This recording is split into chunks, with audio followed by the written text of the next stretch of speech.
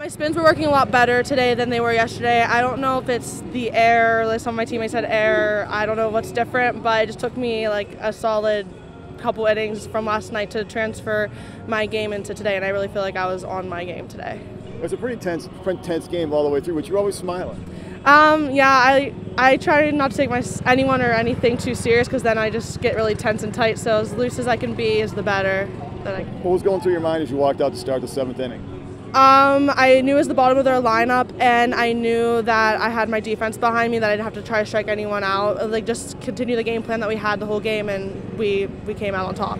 That was a really big win for you guys. Ohio State's a high-quality team. Yeah, they are. I'm really happy with this. It would be nice if we can build off of this and continue with this weekend with all wins now. Bruce Springsteen would be proud of you. Yeah, he would. I love Bruce.